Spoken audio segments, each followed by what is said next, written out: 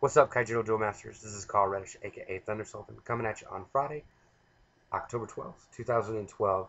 I do apologize for not posting any videos for about the past 7 days or so, 7 or 8 days.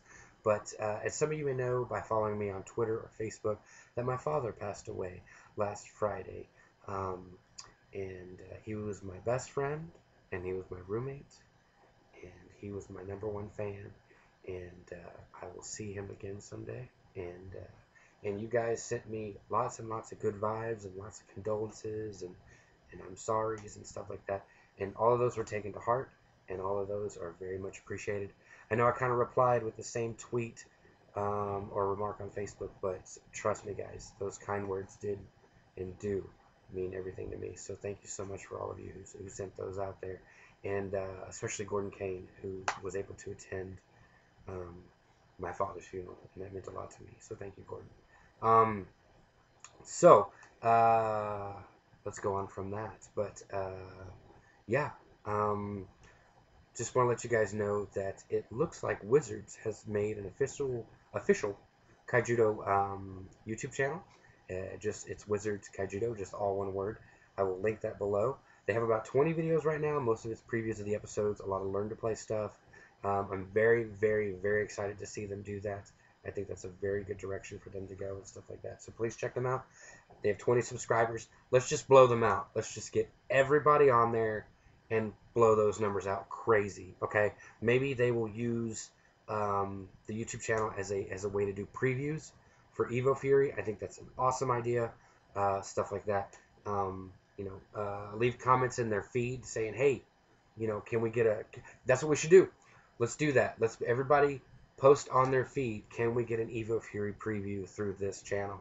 That would be awesome. Let's see if we can campaign and get that going. So, and also, I've noticed that a lot of people, like myself, I got a preview, or Power got a preview card from the last set, or 2 sets ago, and then Kaijudo Channel had Starlight Strategist, and even Ultra Pro has sent some stuff to Earth Power, and I say that because we're obviously being seen on YouTube and stuff like that, and I think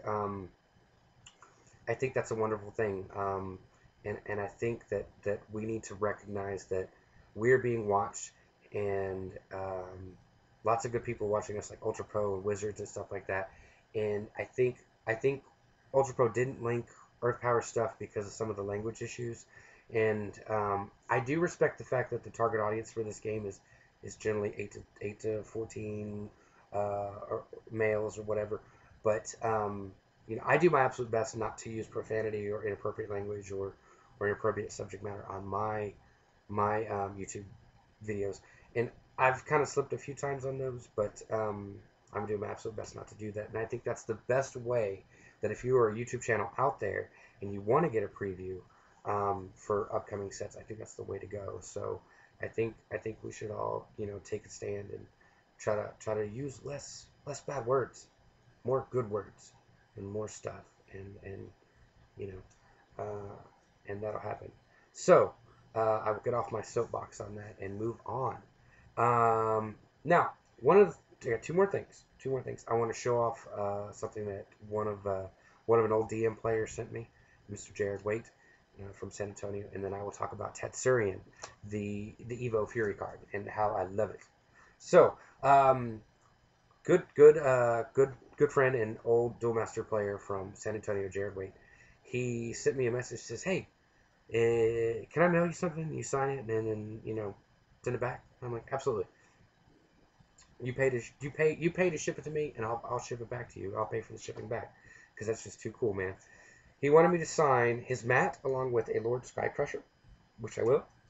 And then he sent me 9 Splinter Claw Wasps, which I collect, and I love, and I thank you. And Earth Power sent me some too. Thank you, Earth Power. I love that.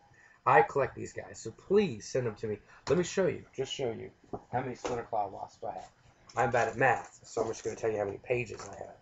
So, actually, I'm back on my binder. This is a Hydrobot Crab from Earth Power. This is a 4 billion power Hydrobot Crab, along with a Torcon, signed Torcon, which is awesome. And these are some of the signed Splinter Claws from people I met at Gen Con and some of my Texas crew. So it's 1 page, 2 page, 3 page, 4 page, 5 page, 6 page, 7 page, 8 page, like 8.5, so it makes like 9.5, like almost 90 Splinter Claw Wasp that I own between Dojo and First Edition. So I think that's the only card I ever want to see reprinted. Everything else I want to be new. So there we go. So yeah, I love these. Thank you, Jared. I did get the note in the box, and thank you, and I agree. He'll know what I'm talking about. So here is his mat, and I love it because it's simple and beautiful. And I'm probably gonna ask him if he has another one that I can buy from him or get it hooked up. Check this thing out. You just do it like a pan. It just says Kaijudo Rise of the Duel Masters. Very simple, very elegant, very beautiful, and also the camera does no justice to it. But the lettering has like the gold little indents and stuff. Like just it's just amazing in person. And he wants me to draw on it, and I'm like, man, are you sure? And he's like, yeah, sign it up, dude. So I will do that. So I love it. And he also has it in this really cool poster tube that he obviously chopped up and covered in electrical tape. So he'll be getting his mat back, which I'm crinkling. Let me fix that. And then his cards and stuff. And I'm also going to send him a Thunder Sultan of his own that I'm going to write on it. I'm going to draw my name and stuff on it. This is Thunder Sultan. This is the game I used to play. This is where I get my name for my YouTube channel and my Twitter account and stuff like that. And Reef Prince and his crew used to call him Strawberry because the back of him looks like a strawberry. And he has the best flavor text ever. When the Sultan dances, you must join in. Such a cool creature. So, Jared, thank you. I will have that out to you soon. I do apologize. I've been sitting on it for like a week, but obviously with the stuff with my father and everything, it's been a little hard to deal with. So, but I will get that out to you. Now, let's talk about what everybody's been talking about. Tatsurion. EVO Fury Tatsurion. Level 7. 12,000. Obviously put on one of your armored dragons. It would make sense to put it on a beastkin, I guess. I don't know. I was kind of on the fence about that, but now it makes perfect sense to make it just dragons. Otherwise, it's too versatile. Too versatile if it went both green or red. So, I agree with that. But level 7, 12,000. Put on one of your armored dragons. Triple breaker. And obviously, they've clarified that evolution creatures get to attack right away, so it has fast attack essentially. And then it has dragon wings. When this creature enters the battle zone, choose one of your opponents, choose one of your enemy creatures, and that creature can't attack or block until your next turn. I think that's a great mechanic, but in my opinion, I think that is a mechanic better suited for a light creature or a water creature, more so light. But definitely, if they ever make like the hybrid dual civ light/water creatures, I think that's perfect ability. The reason I say that is because I love the color pie, and I believe in the color pie, and I love the restrictions that are on the color pie, and I only like them bended just a little bit. And I could see, to me, that ability belongs in light, and I could see it being bent into to water, and I could kind of see it being bent into green, but not so much red. Red is an enemy color, not an ally color of light. So it kind of is interesting that it bleeds into that. The reason I say that is because there's a mechanic in Magic called Detain. It's actually a new mechanic. It's out of Return to Ravnica, and that mechanic states when this creature enters the battlefield, choose target enemy creature or target. Yeah, enemy creature, same thing. And that creature cannot attack or block or use activated abilities until the start of your next turn. So it's kind of the same thing, and that is exclusively in white or blue. And so I would think it would go the same. So my question is, are we going to see bleeding of other effects in other colors? Like, will you see just a straight up draw card in light, an unrestricted draw? Will you see unrestricted draw in green? Will you see bounce, just straight up bounce in green? Will you see, other bleeding of enemy and ally stuff? Hopefully this is just like a one-time thing, and maybe we get like one-time things all around the circle, stuff like that. But for it to be on a super rare and an evolution, it's kind of pushed. I'm not saying it's wrong. I'm just saying it's interesting. Um, and I kind of like my colors being where they are. You know what I mean? So I don't like my cranberry sauce touching my turkey. You know what I mean? But that's just how it is. So level 7 though, I think is a little cheap. I think it's a little cheap, guys. Honestly, I think it should be an 8. It should be an 8 cost because you can do some silly stuff because you have Hyperspeed Dragon at 5 and Quill Spike Tatsurion at 5.